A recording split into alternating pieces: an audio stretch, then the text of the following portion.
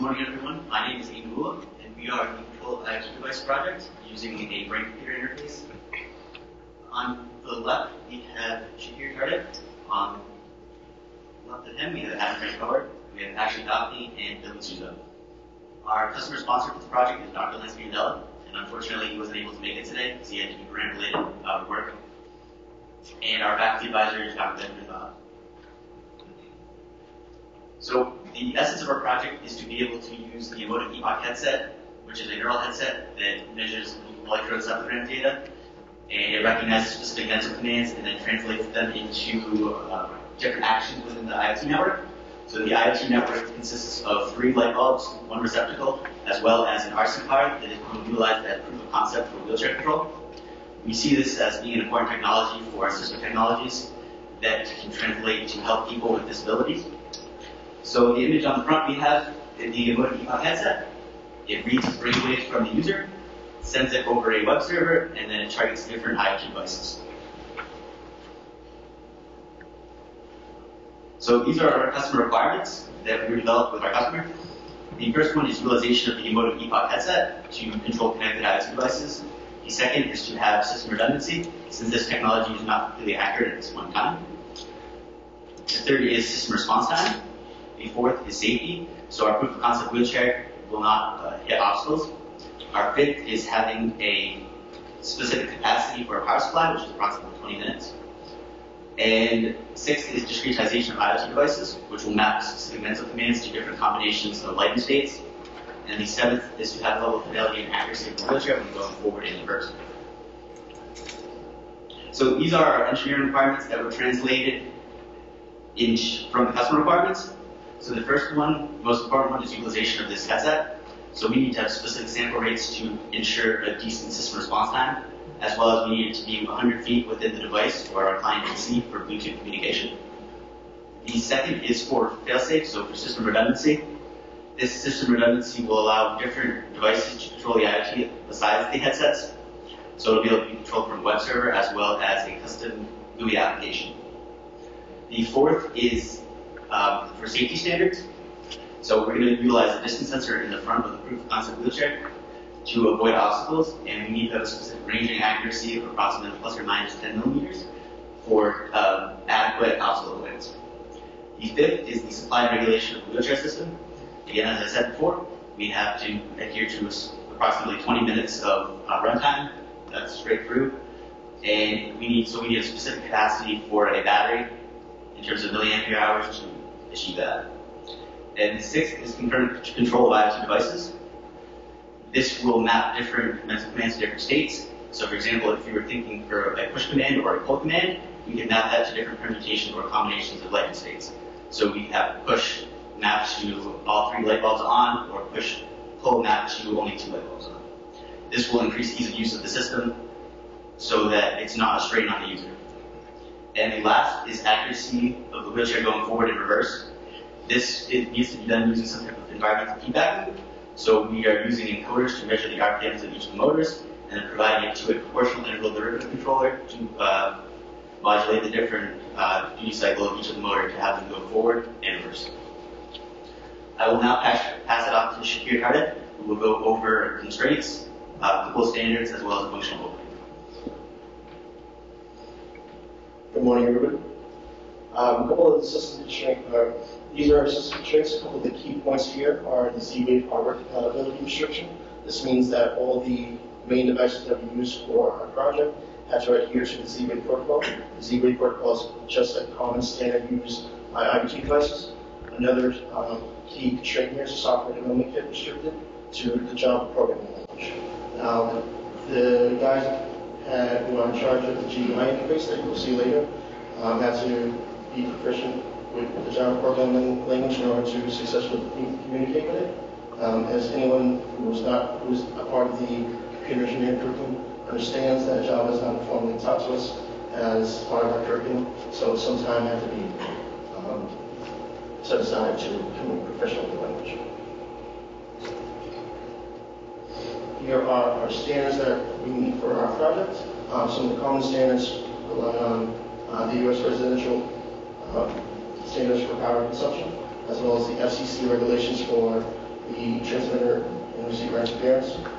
Another common standard is the IEEE 802.11, which is simply a common wireless local area network standard. Some of the uncommon standards that we were using for our specific project rely on the Z-Wave Alliance, which is for our mesh network and interface, as well as the RFC 723 series, which is simply a web server protocol. Here is our functional overview of the project. Starting from the left, you can see that the modem headset is dispatched to a specific user and reads data from the user. This data is sent as Bluetooth commands to the connected GUI interface. This is then sent over to the web server through post request, which is then connected to a Raspberry Pi. This Raspberry Pi is what's controlling all of the connected devices that we're using, such as the wheelchair, the light, and receptacles within that project. I will now hand it over to Anna Frankfurt to discuss design alternatives. Good morning, everyone. We had a few design alternatives, one of them being to pick either Z-Wave versus ZigBee. We chose Z-Wave because it was developer friendly. A lot of research has already been done into it. We chose the Arduino Uno as a microcontroller because it already has Z-Wave support, making it adequate for our system and was easy to integrate. And we chose the ultrasonic distance sensor compared to the others due to it having a wider cone of view, and it was more accurate and fit our customer requirement of plus or minus 10 millimeters. And now is our RC car subsystem. At the top we have a servo, on the right we have a distance sensor, and then on the bottom we have our H-bridge, which controls two motors bidirectionally, and then we're powered by a 12-volt battery to our Xeno. And on the left we have our top layer design of the RC car schematic. On the front we have the distance sensor on the top, and then it precedes the PCB, the H-bridge, and the back of that. And on the right we have the bottom layer, which just holds the motors and the wheels and the pivot wheel in the front. And now we'll go into we'll talk about the job. To implement system redundancy, in order to meet that customer requirement, we designed our own custom UI. On the left there, you'll see the first tab, which has icons on it. You can click on the icons, and they will toggle the state of the proposed devices that are corresponding to those. These sliders above the lights will change the brightness of your lights. On the top right of that screen, you'll see two indicators. One is signal strength, and the other is battery level. Both of those measure from the headset. On the bottom right, there are selectors for your target, whether you're targeting your home devices like the lights and the receptacle, or whether you're targeting the wheelchair.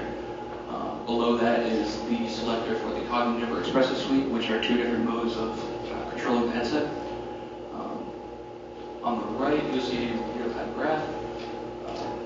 When the headset sends it, reaches randomly to send the signal to the system, you'll get an action card between 0 and 1, and that will graph it over what it is over real time. On the left is scene customization. You can click on one of those commands and adjust the sliders and click save. These will set defaults for when you open up the program in the future, and if you actuate that command, you'll put brightness levels at what you set it to. On the right is the fourth tab. It's the wheelchair tab. When it's open, you can use the WASD keys to control the wheelchair. W goes forward, S goes backwards, A and D go left and right, and space breaks the system. I'm going to pass it over to Ashley Balfour to talk about the test results. For each of the engineering requirements, we had to come up with a way in which we could verify the results. So we classified each verification method using IADTs, either inspection, analysis, demonstration, or testing. The results that we intend to demonstrate to you today are the control of IoT devices, the fail-safe method in which we have an alternative means of controlling the IoT devices in the event of a headset failure, the fidelity and the accuracy of the RC car, such that if it's driving straightaways, it does not deviate more than 10 millimeters to either side. The test results show that we can classify each engineering requirement if it was met as passing, and if it was not as failing, or a combination of pass and fail. The most notable requirement that was not fully passing all of our tests was the IoT control using the cognitive suite.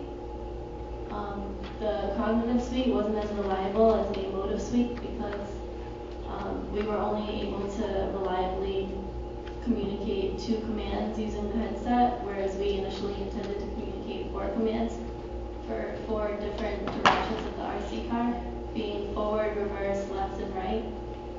So instead, we used 2 commands to control forward, reverse, left, and right, and we used the emotive suite to determine whether or not we were going forward and reverse or left and right. The plan and schedule Gantt chart shows over the semester the amount of time that we plan to spend on the project versus the time that we actually spent on the project on a week-to-week basis. We underestimated the amount of time that we thought that we would spend on the project. The majority of the time was spent training the headset so that we could have a reliable training profile to accurately train the IoT devices.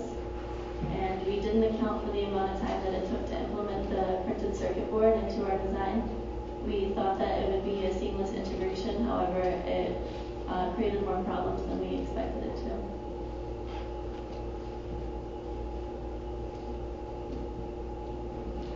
So in conclusion, our project was not a full success, but we were able to demonstrate the overall goal of the project, which is to control IoT devices using EEG data in real time.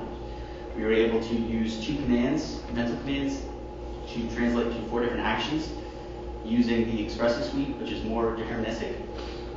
So we believe that given more advanced resources, as well as research and development, this type of solution could actually be feasible in a home environment. But we have concluded at this point in time that the brain control technology is too non-deterministic and too unreliable to accurately control devices, at least in a commercial setting. Now we will show a few demos that we have that could demonstrate the various control of IoT devices.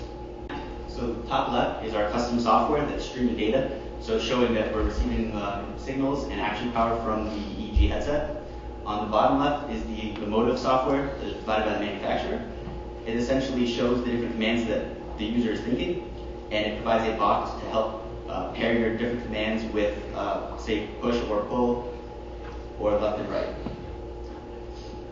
And the user in the bottom right is wearing the headset, and the top is what we're showing which device control of. So the top right now we're showing the RC car function.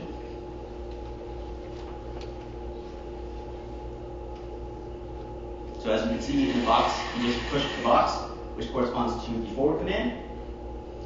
You can see that again. It's just on a loop and it goes forward.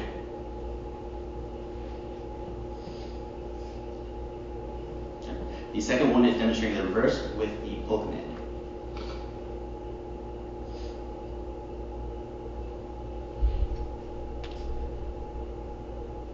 So for this one, you can see that the pivot in the front actually kicked out a little bit, so it caused it to start off.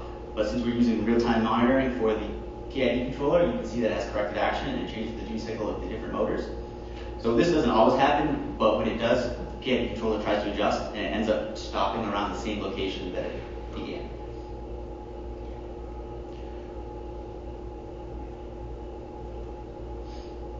So this video is demonstrating the left and right command. So in order to target these different actions, Adam had to do a deterministic action, which was clenching his teeth, and this demonstrates that it can change what commands we're focusing. So instead, push maps to left and pull maps to right. So you can see when he pulls, it will move to that direction. I'm sorry.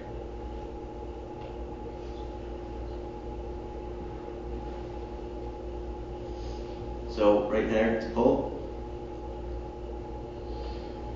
And then there's a 4-second timer around just so you don't keep initiating commands one after each other.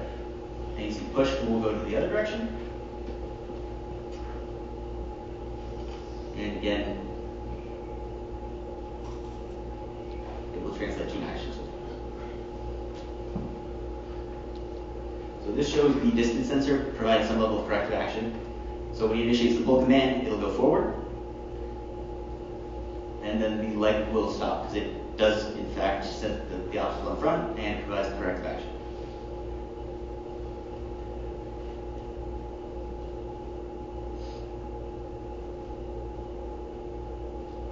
This is demonstrating on the home network, so this is targeting specifically the receptacle device.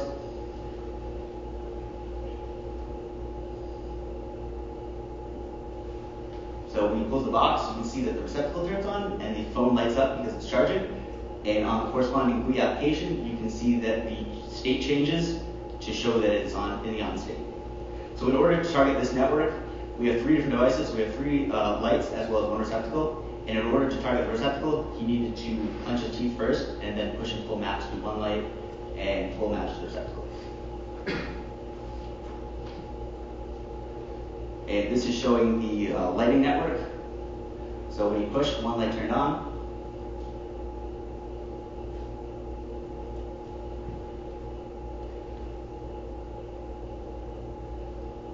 Pulls, 1 light comes on as well. And then he pushed, it toggled off, and then it toggled back on, and he initiated again. So every time the same command is initiated one after each other, it just toggles whatever lighting state was on. Right now, each command is only mapped to 1 LED, 1 light bulb, just to show that, just to demonstrate well, but we can in fact map different commands to different combinations of light states. So for example, using the scene customization that Dylan showed earlier, you can map the push command to multiple states of the lights. And now we can put questions.